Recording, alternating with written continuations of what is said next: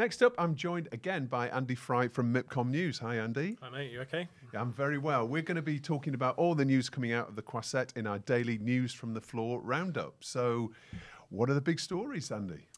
Well, should we start with Donald Trump? Why not? Why not? Why He's not? the man of the moment, isn't he? Well, hopefully not. Yeah. But there's a session tomorrow talking about the Variety editor, Ramin Sotoudeh, who's going to be talking about his interviews that he's done with Trump over the years. So I think that'll be quite entertaining. But there's also a story today about a documentary which has been distributed by All 3 International. It's produced by 72 Films, and it's basically looking around the criminal conspiracy trial that's been attached to Trump. And it's sold very widely. They've had a good market in terms of getting out to international buyers. And I think that says a couple of things. Obviously, documentaries need to be high quality. They need to be of the moment, you know, if they can attach themselves to a big news event and have big names attached. There's another one coming out later in the week, different kind of thing, which is from Fremantle, and it's Martin Scorsese giving his own unique take on the saints.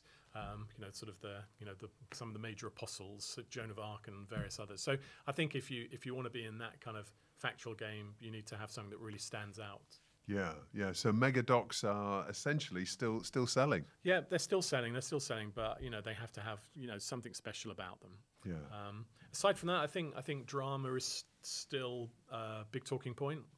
We were talking yesterday about risk aversion, and I think one manifestation of that is that a lot of distributors I've spoken to in the last month or two have said that English language drama is really in demand. Now, if you remember 3 or 4 years ago, we talked a lot about demand for German, Scandi, Italian drama.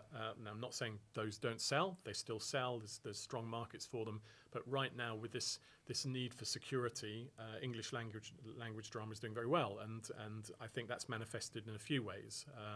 A lot of sales for Fremantle's Night Sleeper, which performed well in the UK and then sold to TF1. And that has been enough of a recommendation for it to go on to sell around the world.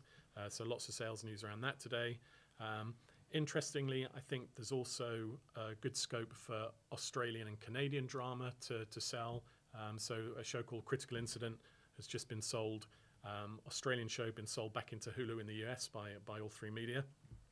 There's another show called Sullivan's Crossing, which is a Fremantle show, which is Canadian, selling well around the world. So I think this English language push is not just benefiting American shows or British shows, it's benefiting all English language shows.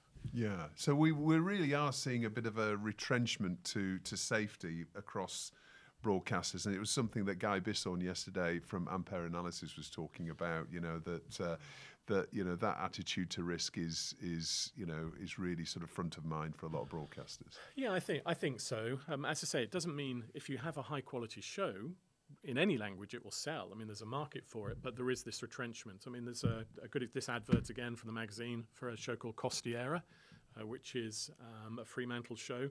This is a show set in Amalfi, tells the story of a guy who works in a hotel as a fixer in Amalfi, and it's an English language show. Now, Fremantle could have made that in Italian. They own Italian production companies. It's set in Italy. They could have done it a different way, but I just think at the moment English language is in demand. And there was another one today. Beta have a show called The Couple Next Door, which has been on Channel 4 in the UK, done very well, and is now selling globally. It's an English language show based on a Dutch format. So I think, again, that process of Dutch format to English language show, 50 sales around the world. So I do think that there is a demand for that at the moment. Yeah. And I mean, in terms of your busyness at the market, I mean, has it been a busy market for news? I think it's busy. I mean, but I think, as we were saying yesterday, it's not always about deals. It's sometimes about insights. It's about what's coming out of conferences. It's about messaging as much as deals. So I think the keynotes, we referenced upcoming keynotes yesterday, and a couple of those have happened now. And I think Channing Dungay, in her keynote, she made a couple of points that are really interesting. She said that Warner Brothers Television, which has not historically done co-productions in a big way, is really keen on co-production. So that is a reflection of the financial challenges in the market. You know, big Hollywood studio actively going to the international market and looking for co-production, which is quite new. She also said that procedurals are on their way back. procedurals have never quite gone away, but for a period of time we've had those limited series, 8-parters. Will it go to second season? And now she's saying that those episodic story of the week pieces are really back in demand. And procedurals again are an indication of a market that is looking for safe bets. And then Tony Vinciquerra, very interesting guy. He's helped turn around Sony Pictures Entertainment in his 7 years there. He picked up the Variety Vanguard Award yesterday. He predicts a couple of years of continued chaos. He thinks there's going to be a lot more pain for the next 2 years. But his positive, upbeat message is that at the end of that 2-year period, people will still want entertainment. Once all of the disruption has died down, then there'll still be a business. So it's about clinging on. Well, it's a long time to cling on, 2 years, isn't it, in this industry? It feels like way over the horizon, but it's not really, is it? It's only 24 months. Well, yeah. I think unfortunately a lot of people in every link of the chain have already suffered quite badly. Yeah. But you're right. I think the message is it's just about resilience. It's about trying to stay the course. And as we were saying yesterday, the bigger companies with catalogs, with access to networks, with long-standing relationships are going to do well. I know that ITV Studios, for example, they've re-geared their business in the last couple of years around the notion of being client-facing. So it's not about the deal, it's about the client relationship. And they just announced a renewal of a partnership with Seven Australia. So that's a 25-year-old relationship which they've now renewed. So that's not just about saying, oh, here's our drama, take this. This is about saying, here's our catalogue, here's what's coming up, what solutions can we provide for you? So it's a different way of thinking, which favours the bigger companies that can offer any number of different ways of segmenting this business. Yeah. Now, we've got Evan Shapiro coming on the show a little bit later today, so we're really looking forward to catching up with Evan again and hearing some of his insights. He's been in the Innovation Hub, hasn't he, down in the bunker, and there's been a few sessions that he's been leading. Have you caught any of those? Have you got any insights from what he's said up to this point? Yeah, I've caught some of Evan yesterday and today. Obviously he's coming up. He's very good at saying his piece. So I won't attempt to do what Evan does well. But one of the key messages, he spent some time with Justin Sampson of Barb. Barb is the measurement agency in the UK. Very good at what it does, similar to Nielsen in the US. And they dissected data. And one of the most interesting pieces of data is that 16 to 34s in the UK, when you look at their viewing behaviour, 80% of their viewing is now either streaming or social. Wow. Broadcast is like 10%. Yeah. When they broke it down by platform, the top platforms in order of priority was something like, I think it was YouTube first, Netflix second, TikTok, the BBC. So the BBC is sitting there providing 10% of audience to the 16 to 34 demo. So, Evan kind of rightly raised this provocative point. What does that mean as these kids get older and they become politicians and decision makers? What does that mean for the license fee, for media policy and so on? If the BBC is only hitting 10%, do they still need to take £2-3 billion a year? I'm sure they'll say they do, but I think it's going to be a much more live issue. Yeah. Well, actually, that's a stunning figure, isn't it? And I think everybody in the industry who's got kids and of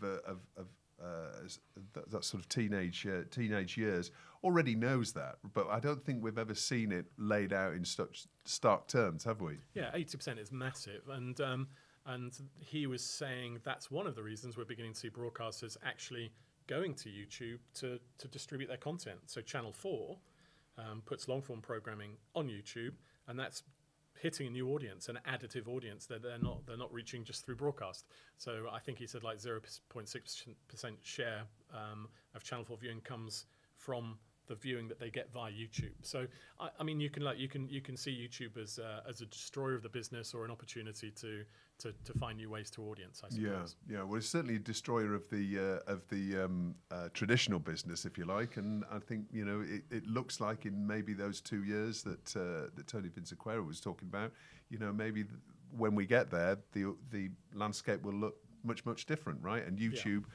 Sounds like they're going to be a much more powerful player than they are now, even. Absolutely, and I suppose just segueing, the other thing, the FAST Summit, the Fast and AVOD Summit has been on today.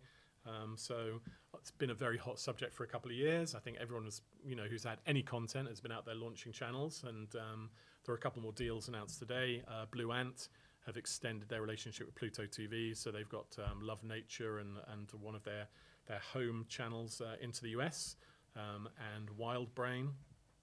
They've launched a Pokemon channel and a couple of other kids channels based around IP like Strawberry Shortcake.